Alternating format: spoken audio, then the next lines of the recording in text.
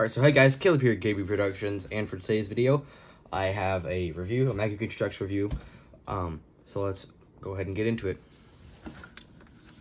So today's review is of the Mega Construx Halo 20th Anniversary Pack. So this is for the 20th anniversary of Halo. Yeah, Halo. Halo's been out for 20 years now. The set was originally released back December 2021, I'm pretty sure. Unfortunately, it released on Amazon, and this is an Amazon exclusive set. It was released it was barely even out for a day before it sold out, and they've barely restocked it since then. They finally restocked it here, midway through 2022. So I was able to get my hands on one because I didn't want to pay scalper prices because scalpers are insanely high. I don't like scalpers. So I was able to get my hands on this 53 USD. So I don't know if that is in any other country. So 53 US dollars. It's the retail price here. So let's get into the review. Put the camera down. First, we'll start off with the golden figures you get in the set. You get 5 gold figures and then 15 regular figures. First figure here is Atriox. Now, this is my first ever Atriox. I do not have any other version of Atriox. This gold is... Give me 1 second.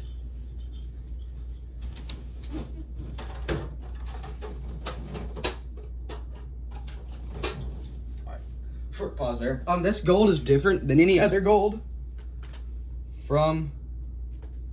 that Mega Construx has produced. It's just a different colored gold. Now I brought out this as my the other gold chief that they produced a little while ago. Now, as you can see, the colors are much different. This is all very much more consistently one color. These figures in this series have a bunch of different kind of goldish colors. So some pieces will be darker than the others. So like the head for Atriox is darker than the chest and shoulder pads and leg armor. This is much more lighter, his little Warhammer thing. And it's weird how they did it this year. Or this year how they made these gold figures. Next we get Agent Locke. We've had Agent Locke before. I haven't gotten Agent Locke because I really don't care for him. Because Halo 5 is definitely not my favorite game series, so, yeah. But Locke, he's, same story with him, you know, the different kind of colored, armor. We didn't get Hunter shoulder pads, which is weird, because his armor type is the Hunter armor type in Halo 5, and they have a specific pair of shoulder pads, Hunter shoulder pads, and we've gotten them, I'm fairly certain we got them with the other Locks, but not this one for some reason. So it's weird. Yeah, like I said, different coloring armor. It looks, these figures look kind of weird in terms of their gold. Now I have this figure. This is the Arbiter, and I have a version to compare. So this is the Arbiter from Warthog Run, the Warthog Run set for when it came out. It was for the 10-year anniversary for Halo 3. Yeah, 10-year anniversary for Halo 3. So, I have 2 of them. I got another one over here. But, this Arbiter is much more goldish. He looks like he's actually gold compared to these guys. These guys look kind of palish, like a pale yellow. And it's weird, and I don't really have a super positive opinion about these figures, the gold figures in this series at least, but they're decent. You know, exact same pieces as that Arbiter. Yeah, except the hands. They have the new Elite hands that they're using, which is good. I like the new Elite hands. Next, we are moving on to the Cortana. One of 2 Cortanas. So this Cortana is gold, but it's much more yellow. yellow gold compared to the other ones. The gold on her body's yellow. It is the exact same mold and style as the, or not same style, but the same mold as this is the Halo 1 Cortana that came in, crud. I think Halo Hero is one of the Halo Heroes. She was there, yeah. I think Halo Hero Series 9 is when she was released. Same mold, just gold, obviously. But some of the detailing on her seems to be based more off of Halo 5, maybe Halo 3 to 4. Anywhere from Halo 3 to 5, because this is the Halo CE Cortana. The way this one's kind of marked and stuff, I think that's Halo 3 to Halo 5 Cortana, I think. Next is the Halo Infinite Master Chief. So I will bring this guy out to compare. Obviously, these comparisons aren't going to be, the best because they're two complete different colors. This gold is definitely, I probably like him the most out of the whole series, or out of the whole group of 5 that we get in this set. There isn't as many, like this Master Chief has a bunch of silvering details on him. This Master Chief is just gold. Still has the 117 on his chest. Still all around a pretty decent figure. Next is Spartan Jerome. This is one of the other figures I actually have to compare. So the Jerome, this series is a lighter, a little bit of a lighter green. Some of the details are definitely a little different. That stripe on his chest, it is not as big, or the numbers or the little red dot next to said numbers, they're definitely not as big as this Jerome.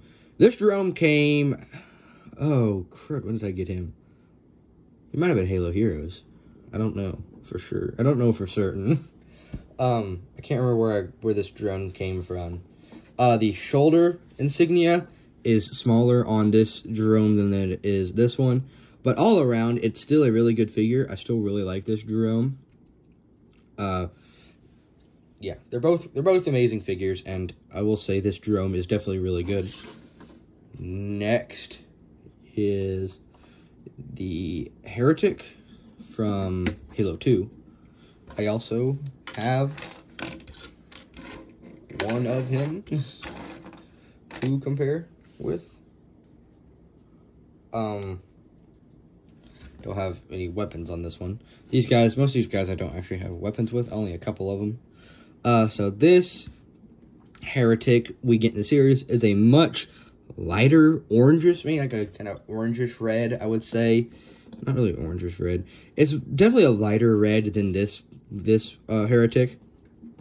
The back pieces, these are more purple. These are more of a silverish, like a purplish gray, silver, like a silvered purplish gray kind of. One thing I do like more about this series, Heretic, is on the eyepiece, or on the face piece, there are actually eyes on that, and in this is the Halo Heroes version, there are no eyepieces, so this one's definitely has a little bit better detailing than the Halo Heroes version. Next, we have the Prophet of...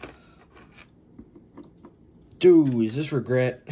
I think it is. Yeah, this is Regret. Because this is Mercy. I have Mercy right here, the Prophet of Mercy.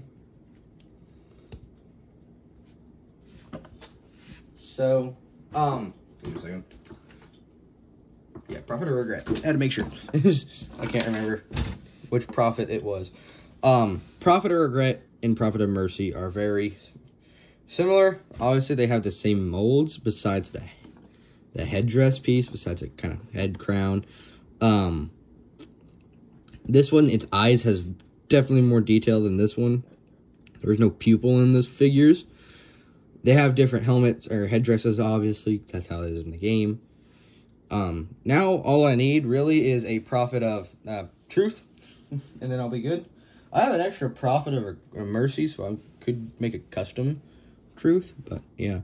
But anyways, pretty nice figure. It's not really different than this one. They do have the little two-handed figure design.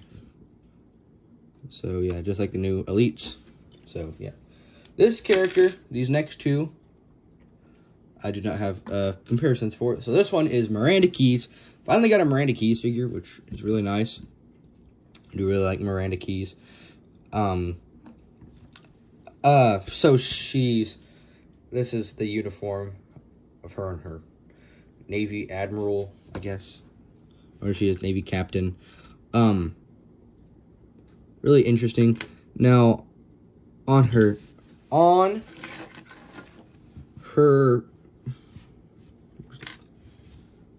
if it'll focus, it might not. It does say Keyes, that little black, right there. It says Keyes, which that's a really cool detail. And she has a medal, looks like she does in the game. In real life, I like that detailing of the 3 service stripes. Now, in real life, U.S. Army, that is 1 stripe equals 3 years. I think it's either 3 or 4 years. I think Marines 1 stripe is 4 years. Army 1 stripe is 3 years. So Army, this would be she has 9 years of service. So that's pretty cool. Next is Ratis Vadum, the shipmaster. I'm really glad we got this figure. I've wanted Ratis Vadum for a while, shipmaster. Obviously new Elite hand designs. He even has his own custom mold with his, missing mandible and his helmet that is missing that side because of his missing mandible, because that's how he is in game, obviously. So yeah, overall nice figure. You get a purple energy sword with him, which is really interesting. I wouldn't think it'd be a purple energy sword. This figure I did have problems with, so I had to switch the arms. Because this is the right arm, technically, but it doesn't hold a energy sword well. It kind of just comes off real easily. This hand actually holds the energy sword in place. So I switched them around. So a couple of these figures will have little defects like that. They're just how it is. And if anything, I can replace them with parts from a different figure. This, I do have a comparison for him. Emil. So Spartan Emil here. And this is the Halo Heroes Series 9 Emil. So, in terms of detailing, this one's shotgun shells. I much prefer that, that more goldish brass look than the silverish brass look of these. But one thing about him, the Series 9 Emil, the helmet skull is much bigger and much more detailed than this Emil. This so I can, yeah. And his kukri, Emil's kukri, the knife, is actually a gold handle with a dark gray knife. That's a Series 9. This is just like a plain gray kukri, nothing too interesting. All the details, like shoulder pad details, are pretty much the same on each figure, so yeah. Next is Spartan Carter. This is one of the other figures I have problems with. I only actually had 2 figures in this series I had problems with, I'm pretty sure, which is good. So, yeah. This figure's hands are messed up. But the good news is I have a bunch of extra silver Spartans, so I'm just going to swap out that silver arm piece. So his hands, I hate Mega Construx figures like that. Oh yeah, they both they both just came off. Okay. But yeah, I don't like Mega Construx figures like that because their hands, I love Mega Construx figures, don't get me wrong, but their hands fall off way too easily. Or like when you get them off, they're really confusing and really hard to get back on. Because half the time I just don't want to go back in.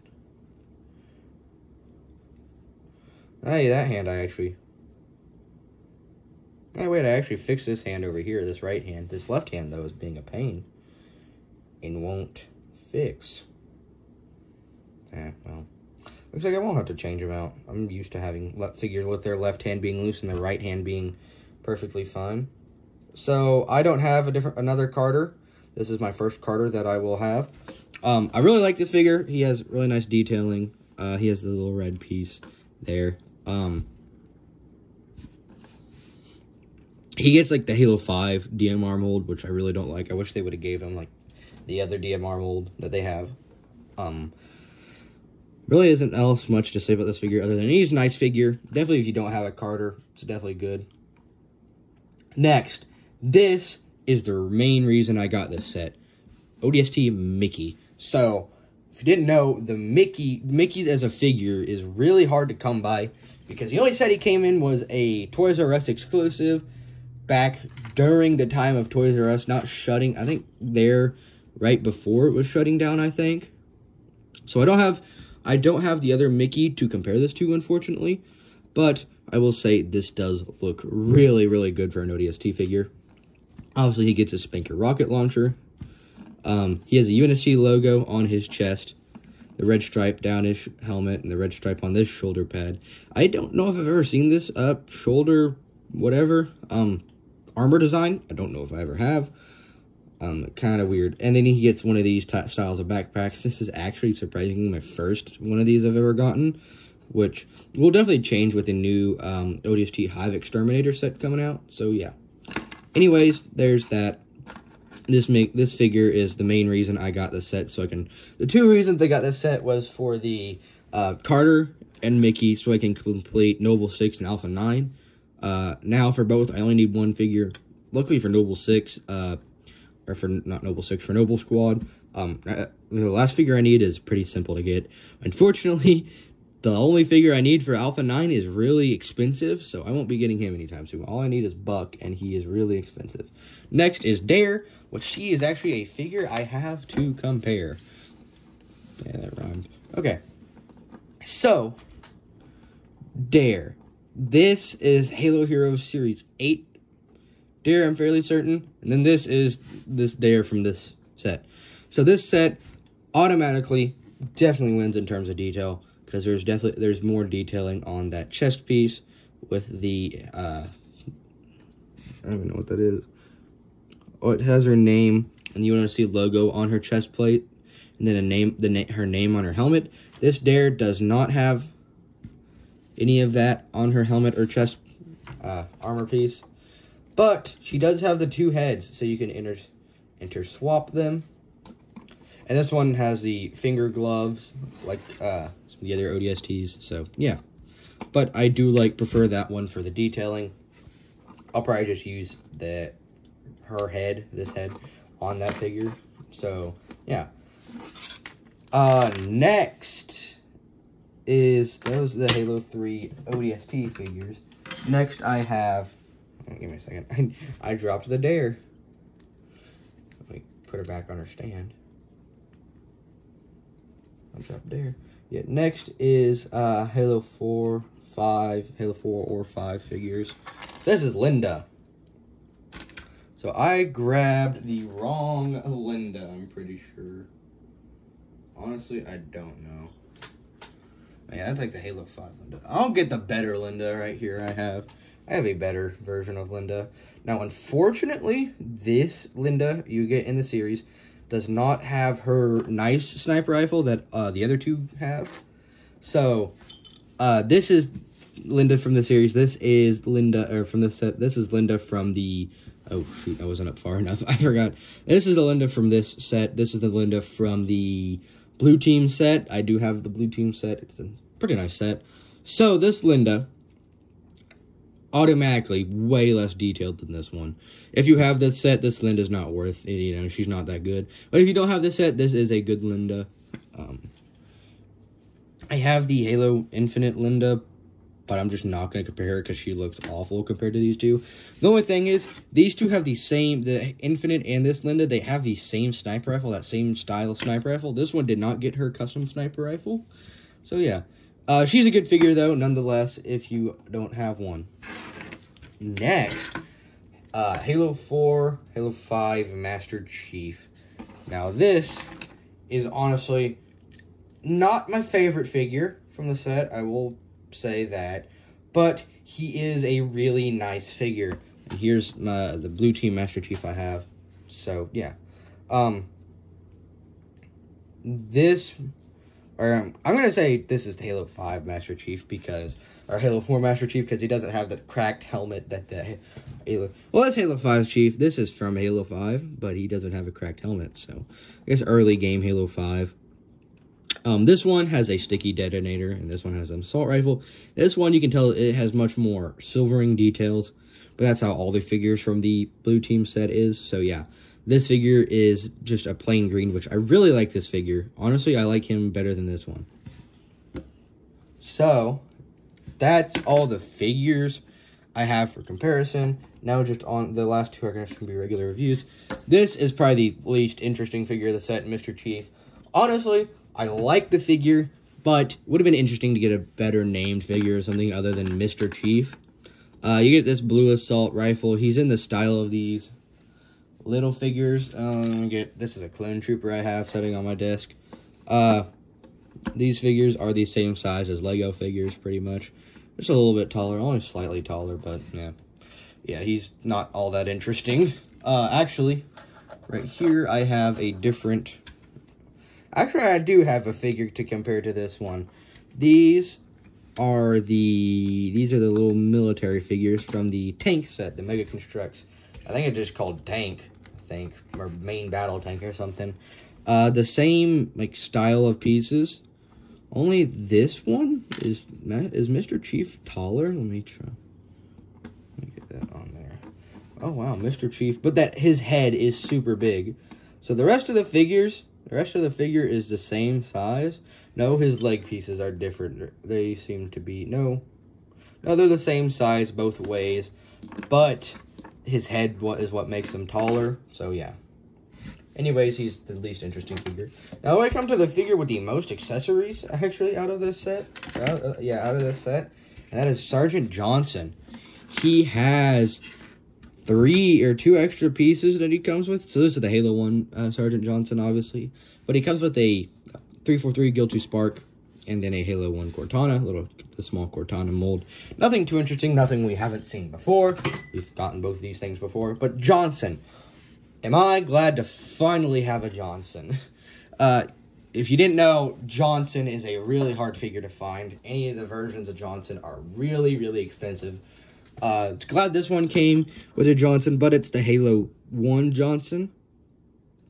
But I did have a couple ideas of just switching the head out and putting it on a Halo 3 Marine body. Would be as simple to get a Halo 3 Johnson. The body is just a regular CE Marine body, but the head is obviously Johnson's head. A lot of people I know had defects with their Johnson. My Johnson is actually printed nicely, so yeah. Anyways, that is the review of this set. On a scale of 1 to 10, I would rate this set a 7. I'd rate it a 7 out of 10. Fair. A lot of people probably won't agree with that, that ranking. But I'm okay with it because it's definitely not the most interesting set, but it is a good set nonetheless. You get some really, really nice figures with this set, so I'm okay with it. So it's worth it getting the couple figures that you need because some of these figures are way stupidly expensive. If you try to buy them on their own, they'd cost way more than this set. So yeah. Anyways, I hope you guys enjoyed this video, and I'll see you guys in the next one.